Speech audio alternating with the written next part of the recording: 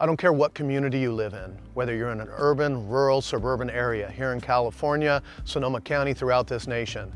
One of the biggest issues we deal with in all of our areas is housing and homelessness.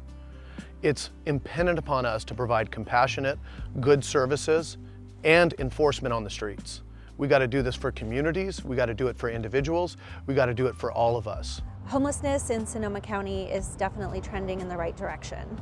I think that especially over the past year, I've seen a lot of collaboration and a lot of people throughout the county, both service providers, mayors, such as Mayor Lands, cities, come together and really try to figure out what does the county need to solve this problem.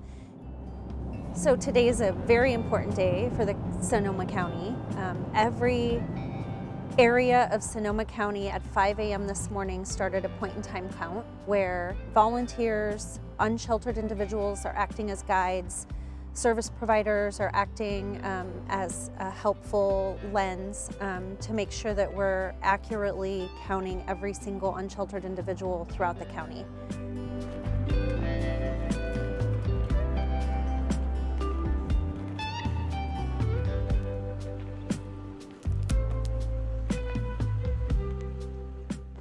After we get done today, there's going to be a survey of some of the unsheltered individuals that we've counted to get more demographics about ethnicity, disability status, you know, a little more information about did they become homeless while they were in Cloverdale or while they were in Healdsburg or whatever the city might be. And that data gives us the information we need to get the services for people. We need to make sure that we understand each person individually and what they need so that we can help them with that, not just take the money and spend it on what we feel is right. So here in Sonoma County, numbers for our most recent 2022 point-in-time count, 2,900 individuals homeless, experiencing homelessness.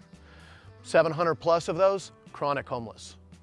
So what are we doing? We're providing wraparound services, mental health, substance abuse, social programs that help people create the ecosystem that supports them. This is the Access Initiative, which links multiple departments and all these entities together to serve people instead of pull them away from it. This is also Project Home Key, which is housing programs, millions of dollars into permanent and transitional housing. This is also safe parking programs, so RVs have places to go that they can move on, where they can't camp there indeterminately, but they can also have a safe place to sit while they're working on their transitions. We have so many more, but the key here is that you have to have a wide variety of programs and options allowable to people because people are different, they have different needs. So one of the things that we focus on with the county and with our community-based partners is to try to improve collaboration, to make sure people are connecting between agencies, and that the county as a whole, the county system, is working for everybody, because we need to make sure we have the funding to the right groups, like Margaret's group, and then that they have all the tools they need to accomplish this important effort. We're here at Windsor Veterans Village.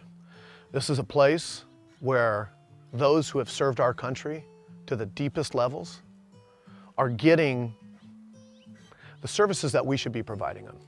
This is an example of a solution in practice. This can give people hope. Good morning. Morning. Bill, James Gore. Nice to meet you. Pleasure to meet you. Ken? Nice to meet you. We're here at this, Windsor Veterans Village. You guys live here. Where are your homes? Mine's just behind you, over there. And I think you're over this way. Yep. I'm over that way, in a single unit. Bill's in a double unit.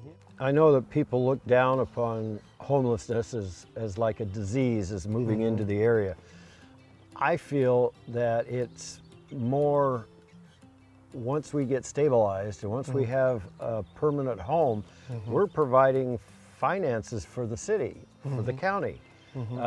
Nobody here wants to take a free ride. These people had no idea where they were going to live. They've been on the streets for a long time. We have one resident who's on the streets of Petaluma here for 28 years. 28 years. Okay, he's now has a home, and he's gonna be starting a job in the next week or two. You know, being here fills me with hope. The situation surrounding homelessness, not just for the individuals on the street, but many people in the community, they look at it as an intractable problem and something that is hopeless. That's false.